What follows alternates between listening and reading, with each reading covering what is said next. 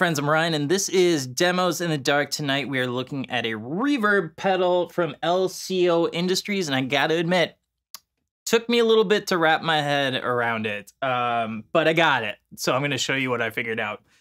I'm gonna be using a McGinney guitar Skylark plugged into a subtone amp. Subtone amp sounds like this.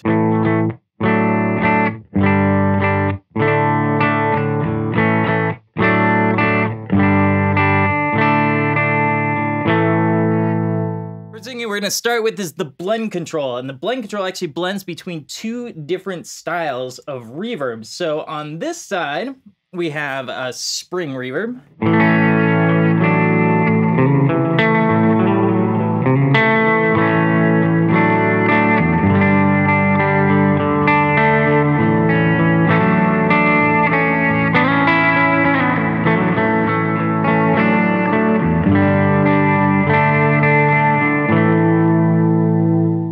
The blend, what you're actually blending in is you're blending in more ambience and more lo-fi style reverb. So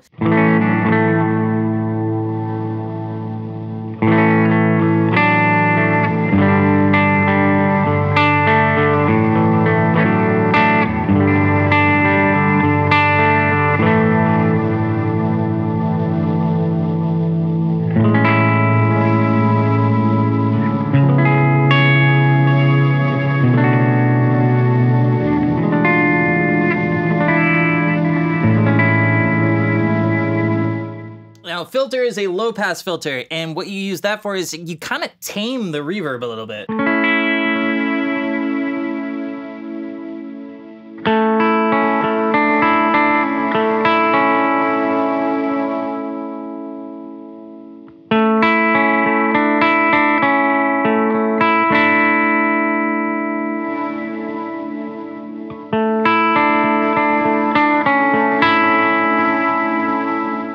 And then the reverb control here is the amount of reverb. You can think of it as kind of a wet-dry control, so if you go all the way down with it.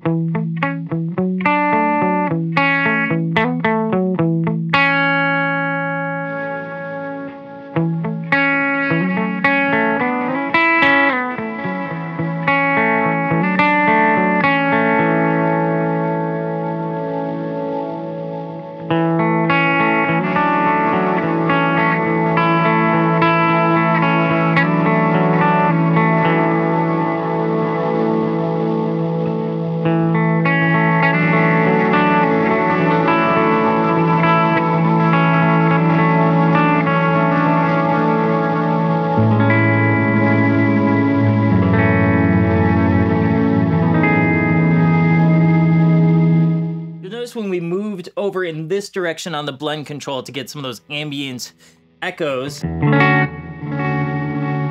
hear that they come in after the fact, right? We can lengthen and shorten those, the drag control.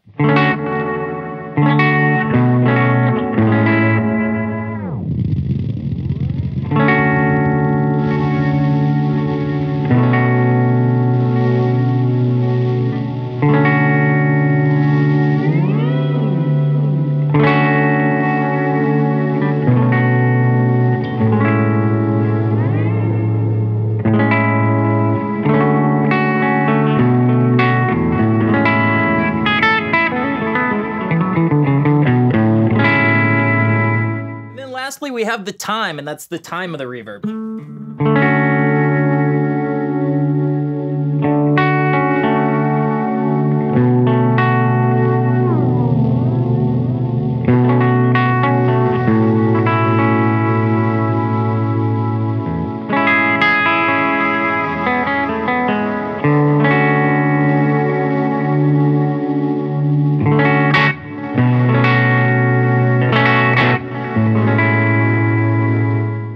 Lastly, this button here will send your pedal into infinite repeats and oscillations. We're gonna start with something easy, but it is a sound that I love, and it's really easy to screw up, and they did not here. And this is just a really like springy slapback. So we got the drag all the way down. We got this firmly in the spring area, and sounds really good.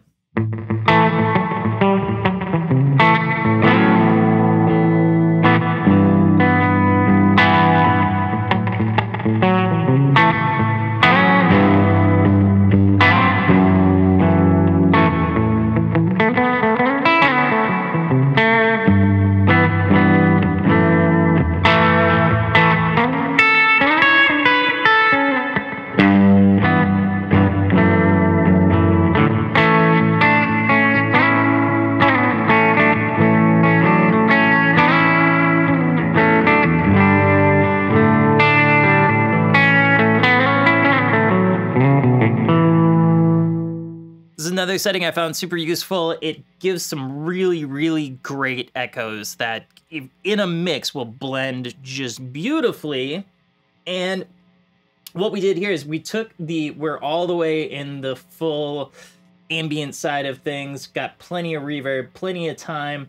We took the filter all the way down because we want all of those early reflections. We want them all present in that mix because it's just gonna add to the ambience of it.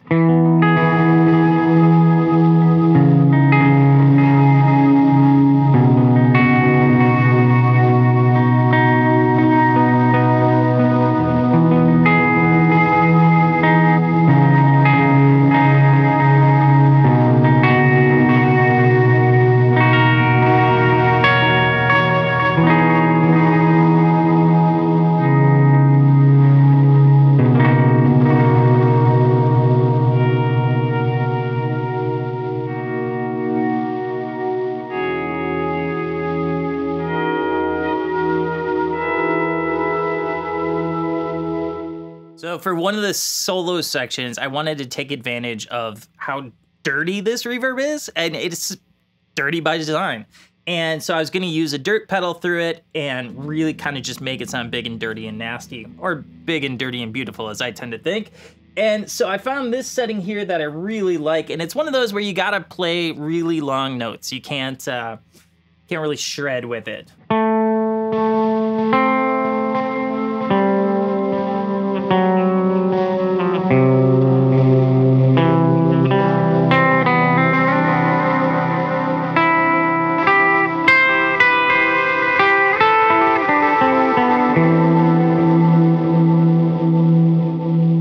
We'll add a 1981 Inventions DRV.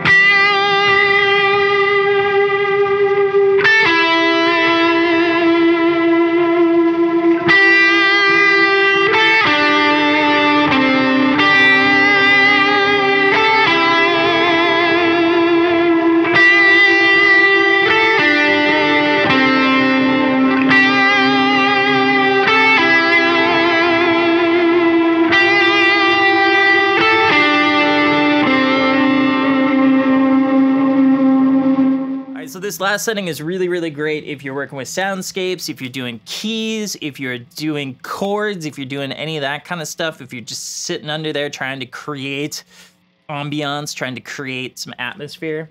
Works really, really great.